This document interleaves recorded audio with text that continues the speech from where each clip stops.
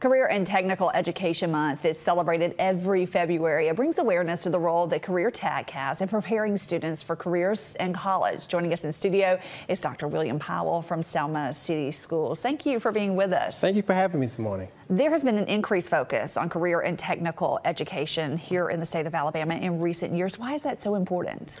Well, basically, it's so important because CTE, or as we say, Career and Technical Education Month, actually provides a future workforce for our city of Selma, Dallas County, but also for the state of Alabama and for our nation as well. When you say career and technical education, what areas does that cover? What are you talking about?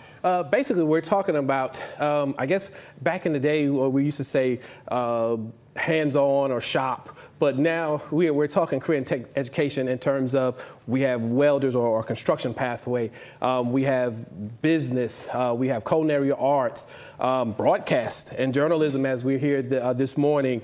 We have government, which represents our ROTC, various ROTC programs. We have finance, engineering or pre-engineering. So just various hands-on careers that represent computer information science, that represents career and technical education programs. I think what's great about these career tech classes is it really taps into a child's passion and their gifts. That's correct. One of the things that we do with initiative from our state education superintendent, Dr. Mackey, we work with a program called CUTR, which is our Alabama career planning tool, which helps our scholars to locate and find their career passions, or where necessarily it falls within their scale or scheme of what they want to do for a living.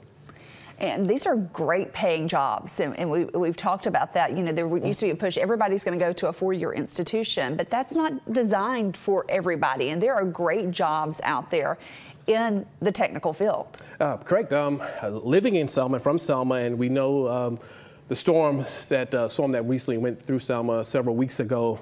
As a citizen of Selma, I had the opportunity to see career and technical education at its finest. Again, I want to thank all those volunteers that have helped us in Selma. And so I've had the opportunity to see engineers on the ground helping to see which power pole needs to be removed and which one needs to go back up, seeing plumbers, seeing brick masons, again, helping to rebuild Selma. So actually firsthand seeing the impact of Career and Technical Education Month, even in my own life, personal.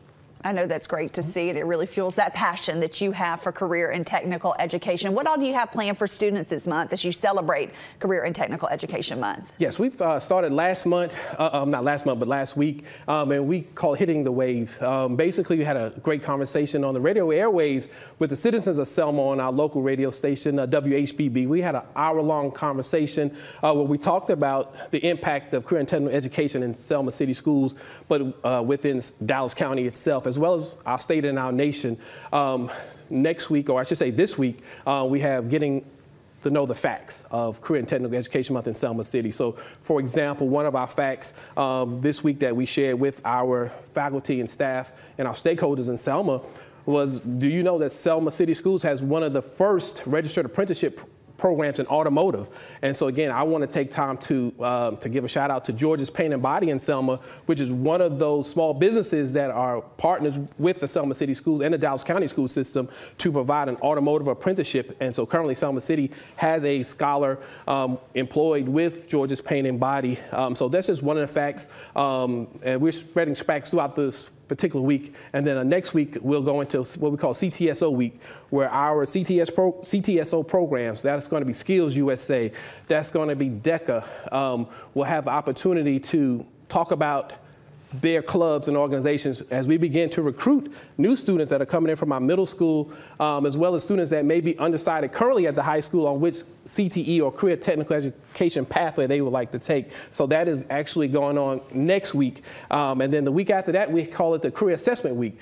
So again, we'll be working with our career planning tool that's given to us by the state of Alabama Department of Education, which is CUTR, which our students will go revisit and making sure that they're in the correct technical education pathways, as well as our ninth graders will be taking the pre-ACT as we talk about college and career readiness. So they'll begin taking the pre-ACT, as well as we also will be offering the ASVAB, the Armed Services Vocational Aptitude Battery Test, to our scholars who are interested in entering the military. And last but not least is the culminating event on the 27th of this month, which is we call it a Career Expo, which is really a college and career fair that we'll be hosting at Selma High School from 12:30 to 2:30. So again, we're looking for any businesses, even here in the Montgomery area or beyond that, or in our region, that would love to come and support our scholars in Selma, Dallas County, to come to Selma High School on the 27th and set up a table on display and tell us all about what you do in terms of your career. And our scholars would love, especially our senior scholars, as they begin to get ready to graduate and enter the work world, have an opportunity maybe to join your company.